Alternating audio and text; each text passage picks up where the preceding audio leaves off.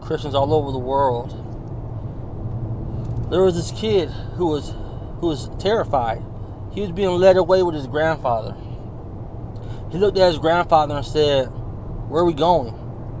His grandfather looked at him and said, "We're going home." Some of the last words said by a guy by the name of St. Mark, Wittenberg Project.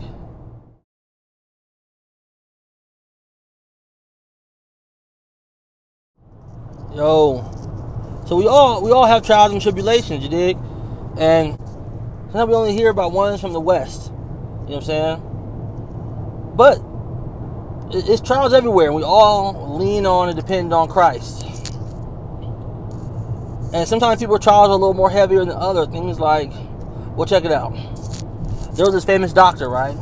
Not famous, but he was well known in his community, helping the poor, good guy, a faithful guy. You know, he got sick with a stomach illness. This is like the 1800s. He got sick, you know, but being a doctor, you know, you got the hookup. So he treated himself with a common painkiller, opium. You know, well-respected guy in the community. Lo and behold, after the treatments he was giving himself and he was able to heal, he got addicted to it. I mean, he knew, you know what I'm saying, that this was a problem. Took it to the church.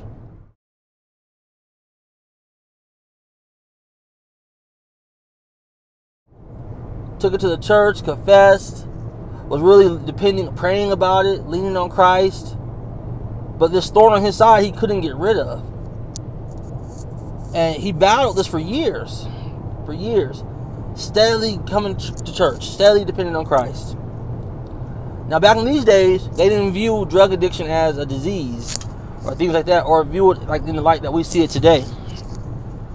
So, eventually, his confessor, the guy who's confessing to, the church pretty much, was like, "Man, you ain't trying to quit, man. Yo, you can't take communion." You know? Now, we all know usually that's like an invitation to leave the church. Someone denies you communion and you're being disciplined here.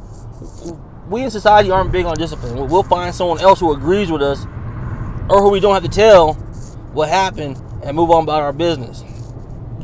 He continued going to this church for 30 years, being denied communion, because he just couldn't kick the habit.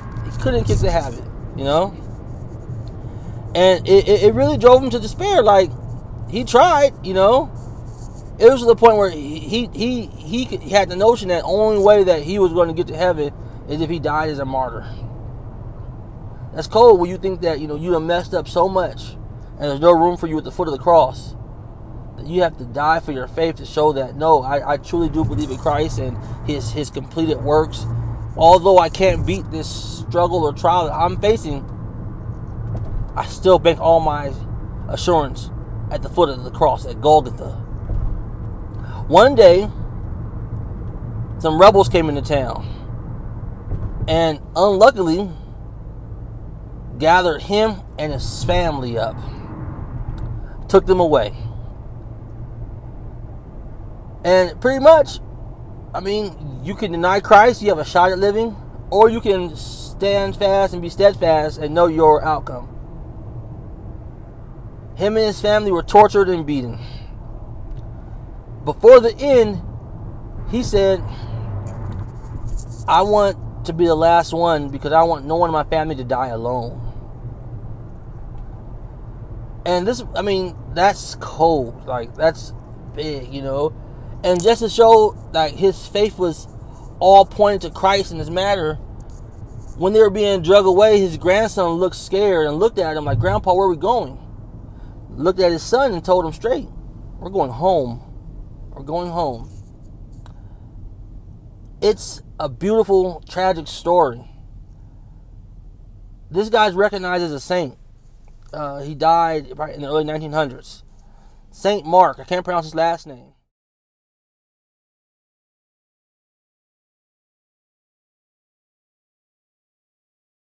In Asia. We don't talk about the Asia church that much. We don't talk about the beautiful saints in East Asia that had the gospel pretty soon. You had people like Apostle Andrew and them going east and sharing the good news and sharing the gospel over there. We always like to just think of, oh, the Sistine Chapel, you know, oh, Europe. There's a lot of stuff in the world, man. And this is a beautiful story about a guy who struggled with addiction but kept the faith. Kept the faith. And, I mean, this story is something that really can help people who are struggling to know that God's still there for you, man. Straight up. God's still there for you. Sure, you might not overcome your addiction, your attraction, other things of that nature. You fight it. You fight it to the end. You know, you try to obey God's statutes, and though we all fail, our faith is in something greater. And he's a perfect example of that. He didn't just give up on the faith, stop going to church when he was denied communion. He didn't shun the pastor who did that and turn his family, become a stumbling block for his family in the faith, saying, nah, these Christians are judgmental, this and that. No, he kept his eyes focused on God.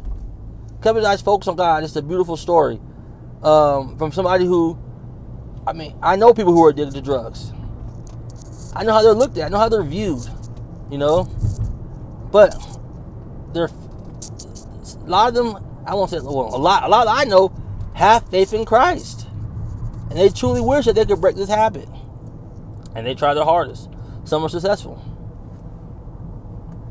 Some not so much, you know. But St. Mark's a beautiful example of how one can be steadfast in the faith and go down in history for not denying our Lord and Savior. There's a lot of people who lived that great life who denied Christ when push came to shove. Let's keep it 100. The Apostle Peter denied him 3 times. When a little girl was like, yo, don't you roll with him over there on the cross? Nah, I don't know, old boy. Someone else, nah, I don't know, old boy. The rooster crows. Jesus' prophecy comes true. You know, this is someone who actually walked with Jesus. You know, matter of fact, Apostle Peter walked on water. You know what I'm saying? Like, and he denied Christ when his life was on the line. Now, I don't want to bash Peter because later on, he did get crucified upside down for his faith. He did not deny Christ. But this moment I'm talking about, he did. Anyhow, Wittenberg Project, y'all have a blessed day.